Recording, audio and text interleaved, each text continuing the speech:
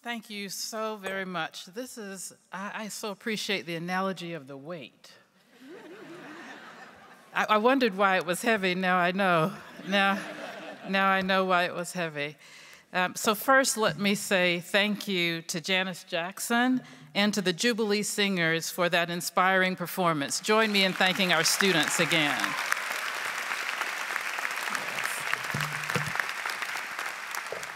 I attended one of their rehearsals, and they were singing, and they said, we have a song we want to sing for you, and they sang that song, and I immediately invited them to come to this event. So if you have a talent and you don't want me to use it, just keep it to yourself. Okay.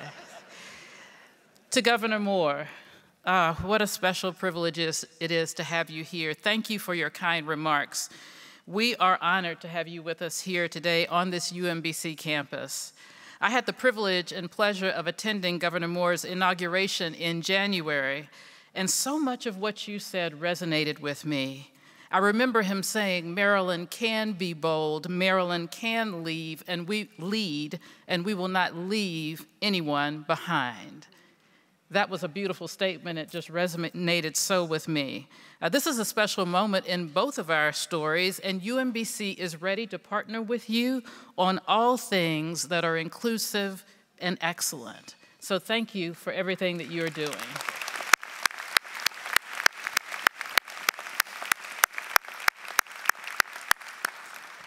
To Delegate Chang and County Executive Olszewski, thank you for your presence. We welcome you here and all of the elected officials and government leaders, and I'm so happy that they just announced that you all were alums, right? Proud alums. So thank you to all of the government leaders who have joined us here today.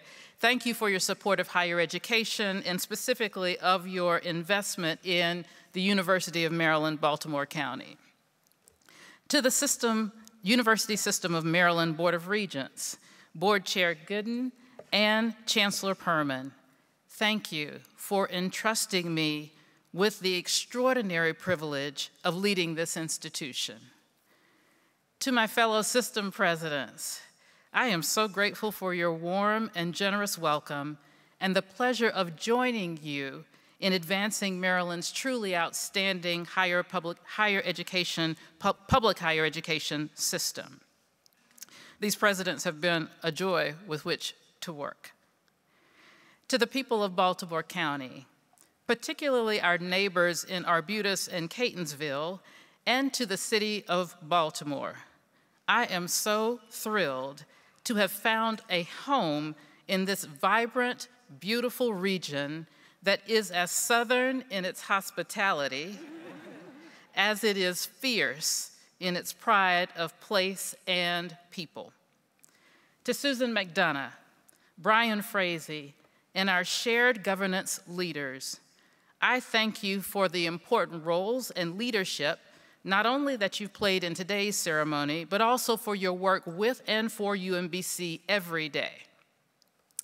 To those here in the arena and those watching remotely, those among our campus community of students, faculty, staff, and our global communities of alumni, families, and friends, I am grateful that you chose to be a part of this ceremony. This ceremony is about the entire community and not about a single person. And I want to say a special thank you to those, and I want to honor those whose contributions have come together to put together all of the inauguration activities for this entire week. I just keep repeating, we haven't had one in 30 years. So the work that they had to do to really come up with this and create this is just phenomenal. It has been a beautiful week. I do want to share some more personal thank yous also. To Dr. Henry Frierson, my first academic mentor, the person who saw me, and then the person who saw in me a professor. He then prepared me and he guided me into graduate school. What he has done for decades for underrepresented students in preparing us for careers in academia is simply extraordinary. Hank, I would not be here without you.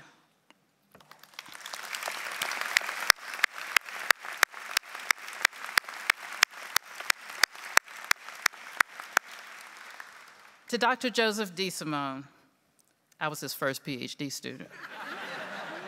I'm just saying.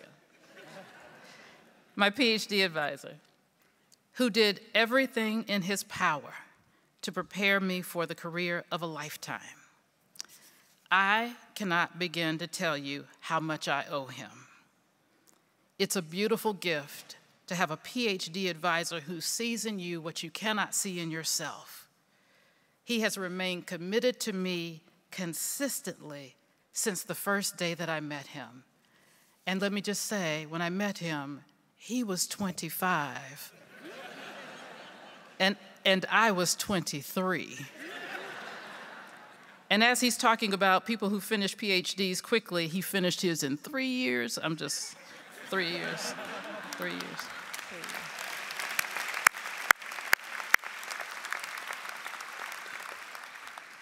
And to Dr. Holden Thorpe, who is editor-in-chief of Science Journals. Holden spoke last evening.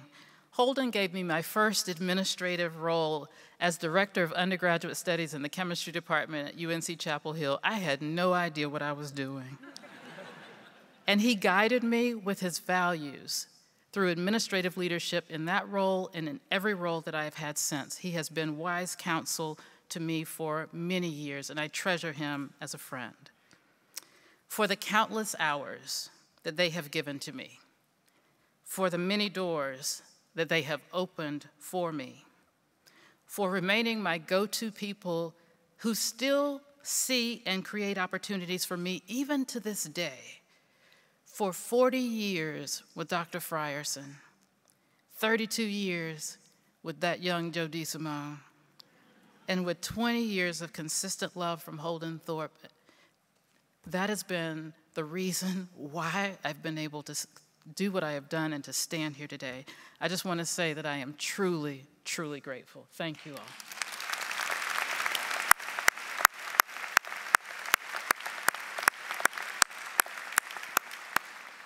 So there's a family sitting in front of me. It's mine. They mean the world to me. They are present in full force today. I would like to acknowledge the entire Sheares family. My eldest brother, James, don't stand up yet. I know you want to be singled out, but just hold on. I know you. His wife, Wilma, and their children and their families. My sister, Beverly, her wife, Karen, and Karen's family. My brother, Brian, the baby, although I still claim to be the baby, just so you know. My auntie Aura, who told me I could tell you that she is 91 years young.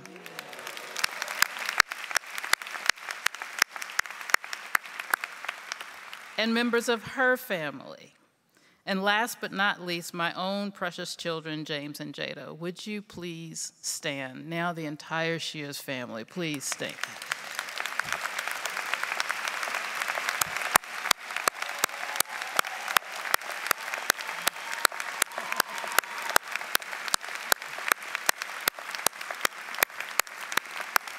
Okay, y'all can sit down now. And if you're wondering, do we always travel as a Sheares crowd? The answer is yes. Yes. There are two people who are not here physically who I must also thank for this beautiful, supportive family, for our sense of humor and joy, for our love and encouragement of each other, for our spiritual grounding, and for our commitment to excellence, education, and to the service of others. And if you've heard me talk, you know I'm talking about my parents, James and Shirley Sheares. My dad was a math and science teacher, as you have heard, a pastor and a presiding elder in the African Methodist Episcopal Church.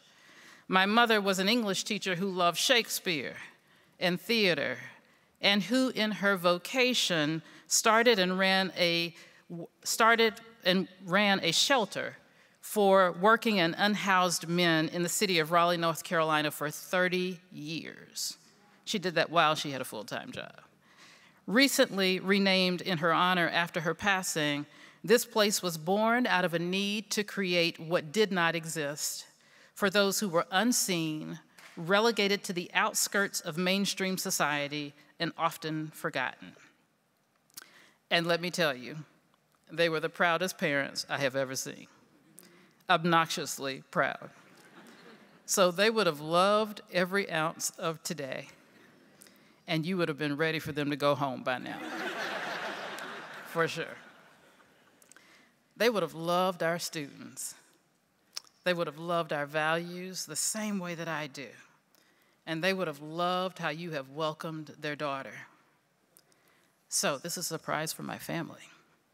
So on this day that honors this institution and the life-giving difference that it has made in the lives of so many, I am pleased to announce that I am establishing the James and Shirley Sheares Family Scholarship Endowment at UMBC.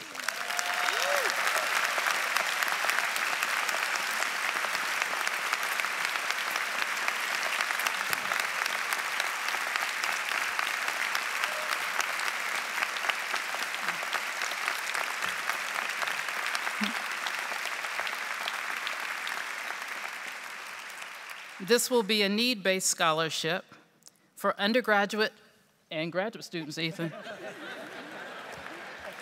across the disciplines. And I can hear my mother's voice saying, now don't be skimpy.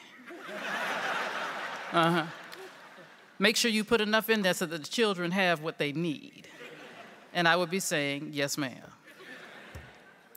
I also want to thank my friends from North Carolina, my childhood neighborhood friends and classmates from Clayton. My two best friends growing up from K through 12 are here. I know. My dear friends from Durham, my cherished UNC Chapel Hill family who raised me as an undergraduate and as a graduate student, and to my more recent but deeply loved Duke friends who are here today. There they are. You know, there are few people in this world who can say that they love UNC and Duke, especially this time of year. And I count myself among those who love and have received love from both. I also want to acknowledge my newest friends in Maryland. I have new friends in Maryland. And my Bethel AME Church family, my pastor in absentia and his wife, Reverend Cherie Smith Claiborne, thank you for being here. And to Marette Brown Clark, who was phenomenal.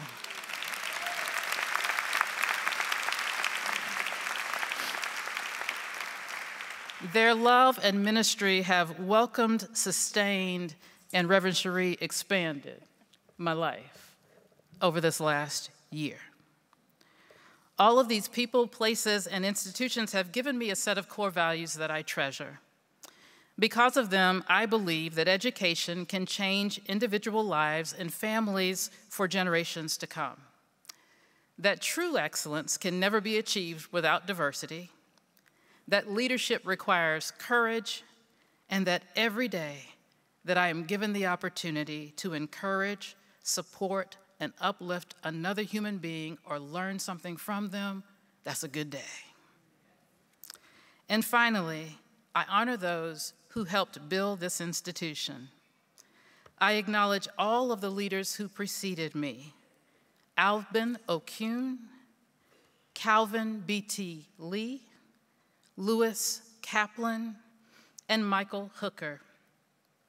But today, I want to pay a special tribute to the leader who guided, grew, and imagined UMBC for 30 of its 56 years, President Emeritus Freeman Hrabowski.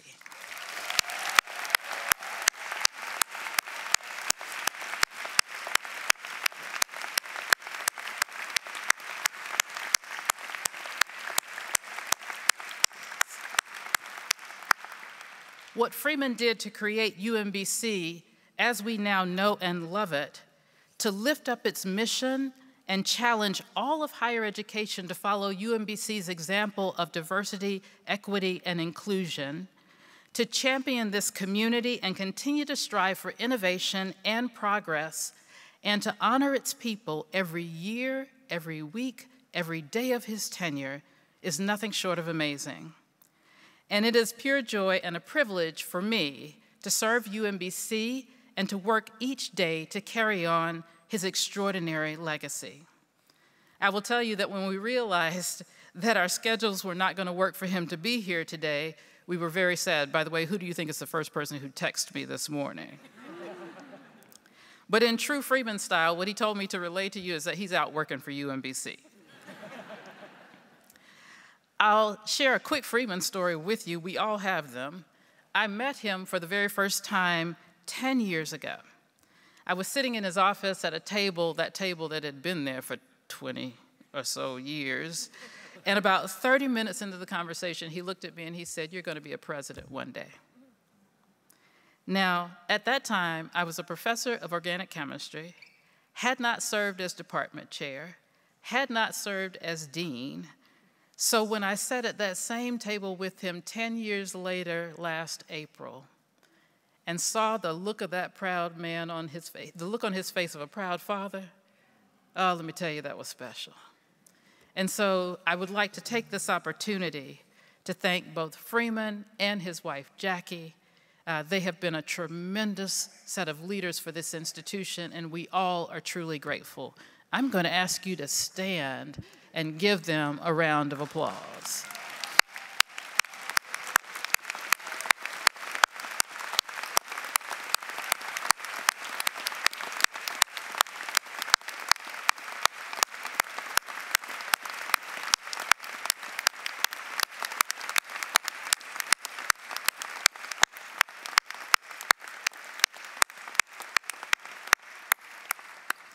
Thank you.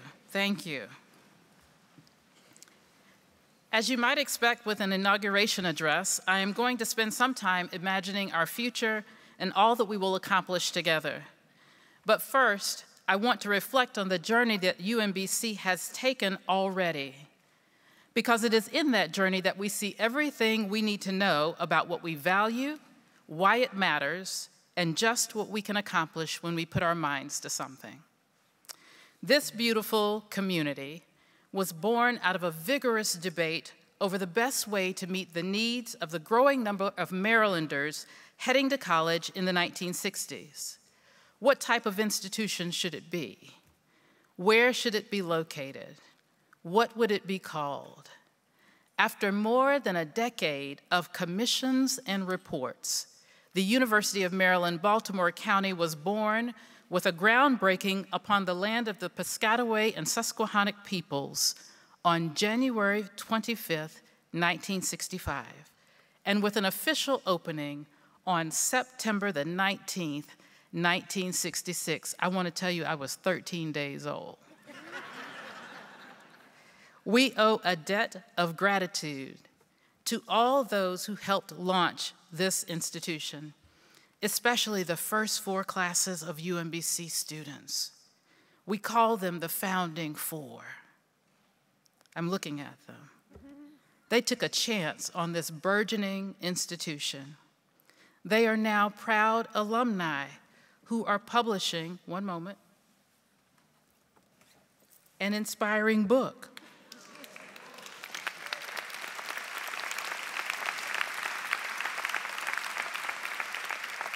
They shared that book with me on Monday. So I just want to take a moment and honor the first 4 classes of students who came to UMBC. If you're present, would you please stand?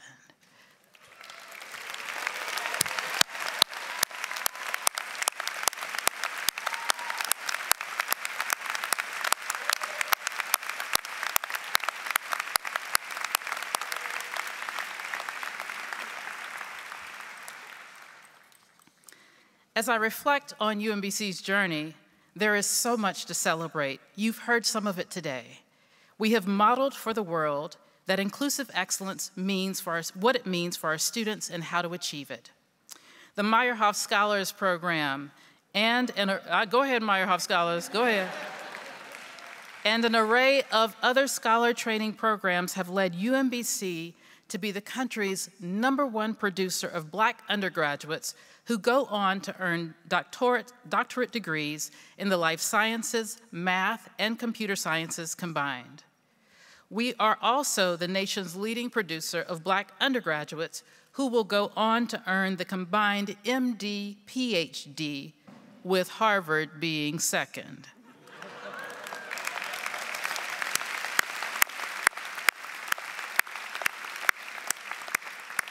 They told me not to say this, but it's not even a close second. I wasn't supposed to say that. We are recognized nationally for the quality of our undergraduate teaching and as one of the most innovative universities in the US. UMBC is leading groundbreaking research throughout the humanities, social sciences, natural sciences, and mathematical sciences, and engineering and computing, and nurturing creative achievement in myriad artistic fields. We are defined by our extraordinary community, which was ranked as a top place to work again in 2022. And our alumni, about which you have heard, are making their mark in all fields locally and globally. From Speaker of the Maryland House of Delegates, Adrian Jones, to Kizzmekia Corbett, whose work led to the development of the Moderna vaccine for COVID-19.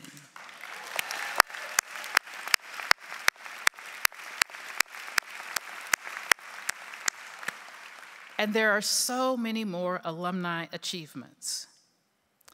With more than 70% of our graduates living and working in the state, including right here in Baltimore County with County Executive Johnny O, UMBC is helping to advance the Baltimore region and the state of Maryland.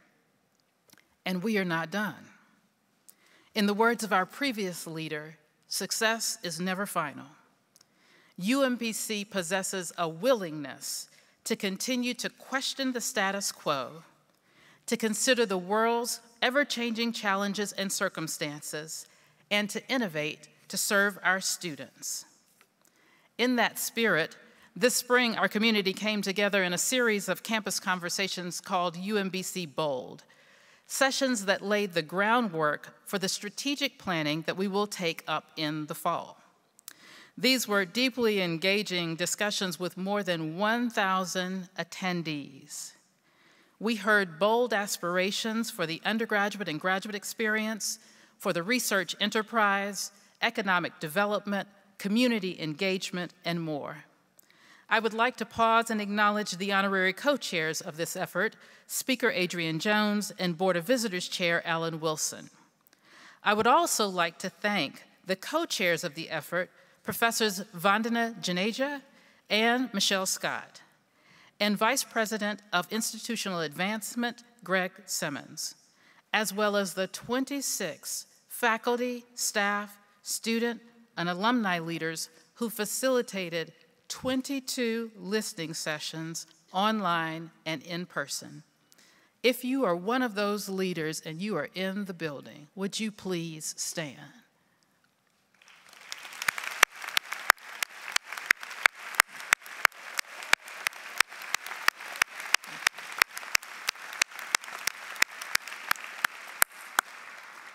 Throughout these conversations, again and again, I heard this community elevate and affirm the values that unite us. These values live in UMBC's vision statement, which was developed over a number of years by this community before I arrived. A vision is, by definition, aspirational. And I can say that this bold, clear statement has inspired me since the very first time that I read it, and it still gets me every single time. It is printed in the inside cover of your inauguration program, and I invite you to follow along as I read it. And think about the core values it articulates and how we will rise to achieve this vision in the years ahead. It states, our UMBC community redefines excellence in higher education through an inclusive culture that connects innovative teaching and learning, research across the disciplines, and civic engagement. We will advance knowledge, economic prosperity, and social justice by welcoming and inspiring inquisitive minds from all backgrounds. Do y'all feel that? Yes, you may applaud.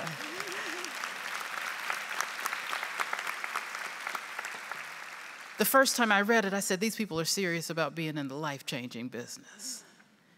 They said that they're going to change the economic trajectory of our students, which means we're changing that trajectory for their families and generations to come. They say that they're going to put a stake in the ground on social justice, which means here we don't believe in a hierarchy of human value. That's what they believe, and they said that everybody can participate. All you have to do is show up every day and welcome and inspire inquisitive minds from all backgrounds. For me, that's a statement, and it's a reason to get up and come to work every single day.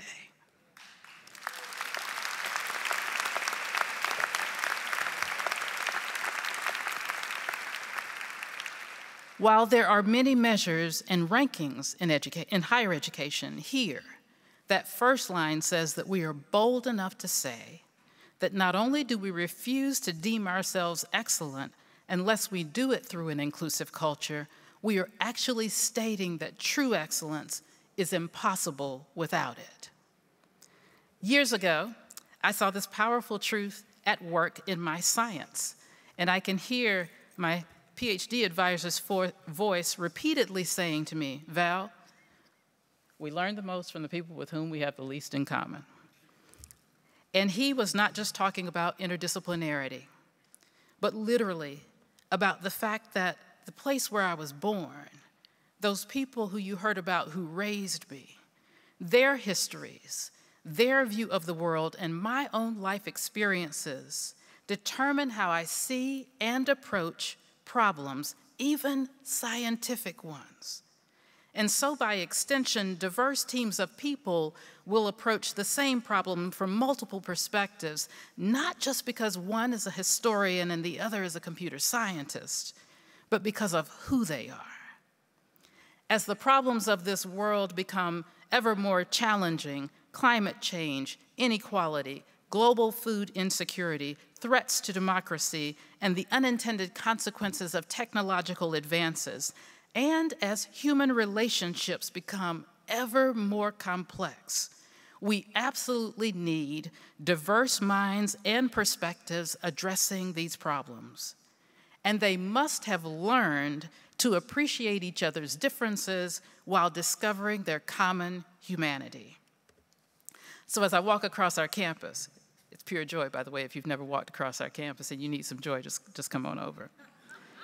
What I see is our students from every corner of the state and the world, not just enrolled together, but building meaningful relationships together, working together, socializing together, serving the community together, supporting each other, appreciating differences, and practicing common humanity. I am hopeful and inspired by these students. This is UMBC, and this is how we have long been working to make the world a better place. Looking to the future, our challenge is to ensure that inclusive excellence permeates our institution in every decision, every investment, at every level, consistently. We will get there, and we will take the time to clarify and illuminate what inclusive excellence means to us today and what it will mean in the future. This is critical, particularly when the discourse in some places that will remain unnamed, Hank, in our country has pitted diversity and inclusion against excellence, as disconnected from competitiveness and innovation rather than integral to them.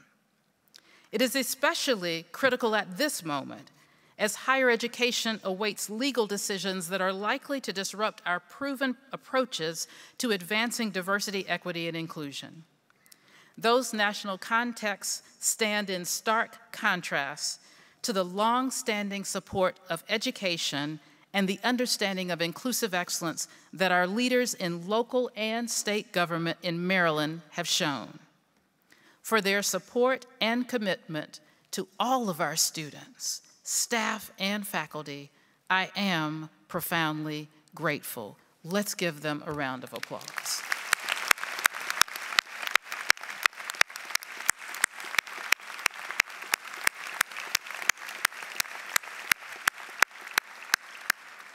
My mother says if you can't say something nice, don't say anything at all, so we didn't call any names about those other places. Our vision statement also lifts up innovative teaching and learning, which happen both inside and outside of the classroom and are inherently about the promises that we make to our students and the responsibility we feel as a community whose goal, first and last, is to provide all Marylanders, all of our learners, the opportunity to succeed. UMBC has long been a leader in providing this opportunity to our students, and it has been a place that welcomes inquisitive minds from all backgrounds. A place, get this, known to be nerd chic. That's what we do. We say this is a place where it is cool to be smart and safe to be you. We look at our students as if we are looking at our own children. And so I say to all of my students, if you're a student out there, wave your hand. If you're a student, I see you. I see you. I see you. I see you. This is what we're saying to each of you as our students. By our words and through our actions, we want you to feel that you belong and know that you are welcomed. When you struggle, we want to provide you with the academic, mental health, and well-being resources that you need in the time and manner that you need them. If you are neurodiverse or have a disability, we want the full range of opportunities at UMBC not only to be available, but to be accessible in a way that shows you that we thought about you before you arrived.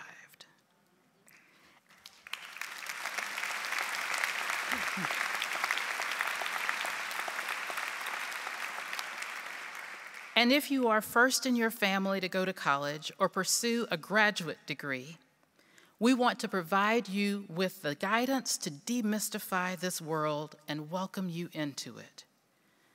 We want to remove barriers that would block your success. Those barriers, whether they're financial or otherwise, we want to remove them so that you have a clear path to success.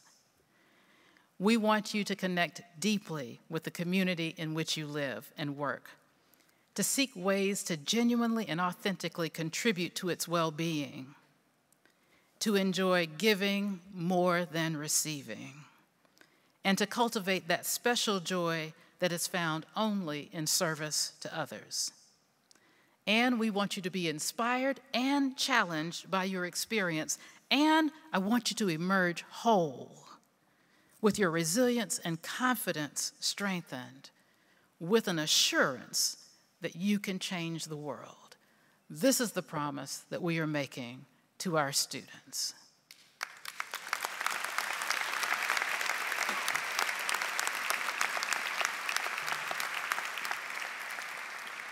Looking to the future, our challenge at UMBC and our privilege is to consider the whole student and all the factors that impact success inside and outside of the classroom.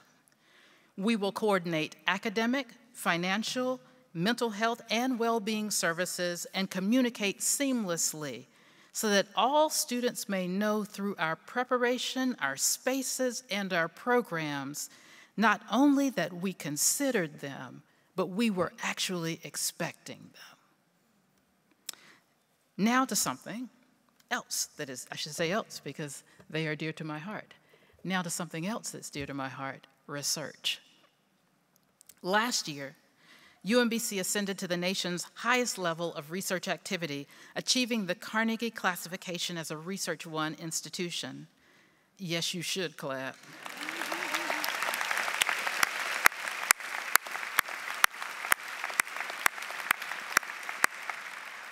This designation, shared by fewer than 150 other institutions nationally, is an acknowledgement of the years of research growth, strength, and excellence across the disciplines.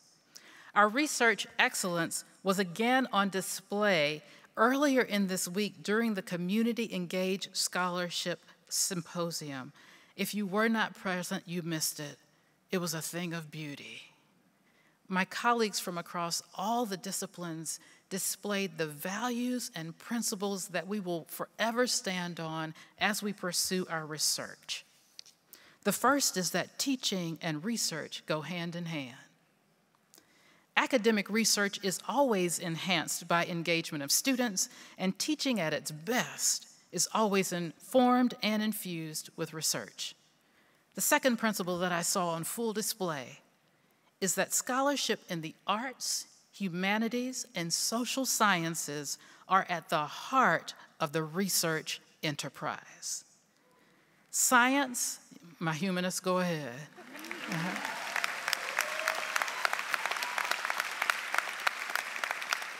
You know that I'm a chemist, okay? But science, technology, and engineering alone will not improve the human condition.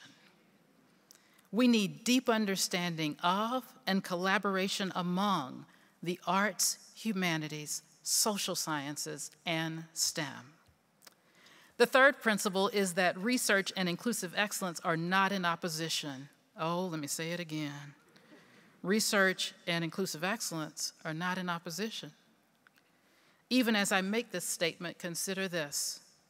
While climate change is a global issue, fewer than 10% of the Ph.D. recipients and faculty in the environmental sciences are people of color. As the challenge of ethics and unintentional consequences of technology loom large, only 20% of undergraduate computer science degrees in the United States go to women. When poverty and wealth disparities are more evident every day, fewer than 12% of PhDs in economics are awarded to underrepresented minorities. So I go back to my statement. Research and inclusive excellence are not in opposition. Okay. Those statistics should lead us all to question whose ideas are not being heard, whose environments, neighborhoods, and communities are not being considered. What talent are we leaving untapped and underutilized? For decades, UMBC has been a national leader in addressing this great divide for undergraduate students, most famously through the Meyerhoff Scholars Program. And we have made strides with creative programs and initiatives for faculty and graduate student diversity. Looking to the future, our challenge is to ensure that graduate students, faculty, and staff across each and every one of our disciplines represents the communities that we serve locally and globally.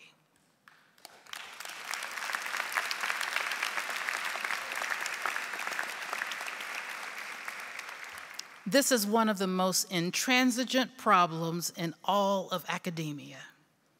I believe that we can set the example for the nation just as we have in the past. We will strategically grow our research enterprise in ways that build upon our interdisciplinary and transdisciplinary strengths and create a convergence of talent and individuals from all walks of life. In doing so, we will become a unique research university and a destination for graduate students, faculty, and staff who are seeking a welcoming, vibrant, creative, diverse research environment. This is the work that we will do together. Finally, I cannot say how grateful I am that this institution has as a core value civic engagement. That UMBC has been recognized by the Carnegie Foundation with its community engagement classification is an acknowledgement of the deep, long-standing commitment and bond between campus and community. We believe in the power of shared humanness and the possibility of collective agency, and we take seriously the responsibility of being in community and of being in service to the community. It is why more than 300 UMBC students from our Sherman Reach Together tutoring program devoted more than 10,000 hours to tutoring 3rd and 5th graders from Lakeland, Westport, Arundel, and Cherry Hill elementary schools to address the decline in math scores during COVID.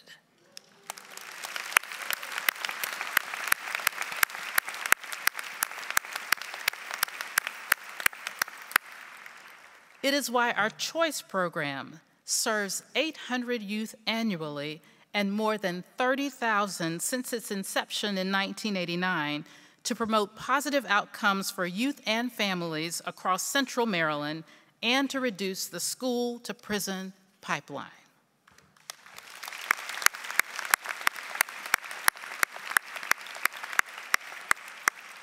And it is why our Center for Democracy and Civic Engagement works in so many ways to help individuals and groups develop the knowledge, skills, and perspectives needed to continue a thriving democracy. We understand that civic engagement is not about people to be studied or tasks to be completed from a distance.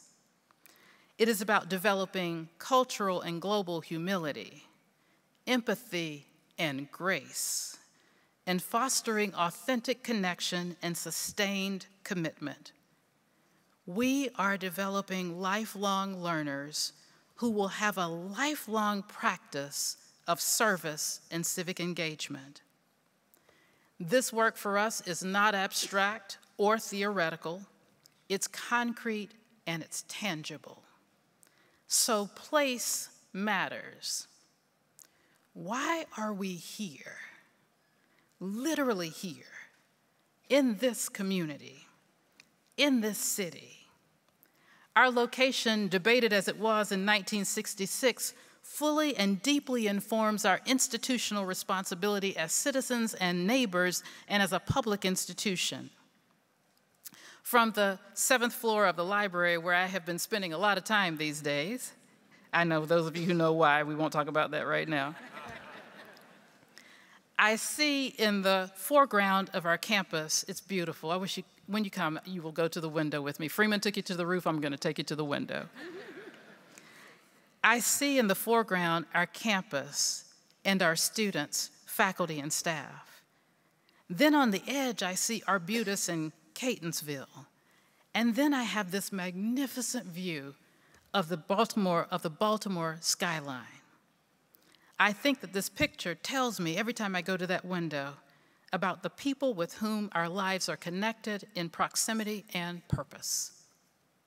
Looking to the future, our challenge and our distinct opportunity is to deepen our collaborations with area residents, alumni, industry partners, government officials, and peers in higher education to advance civic engagement and a thriving innovation ecosystem and to create healthier communities in our neighborhood, across Maryland and beyond.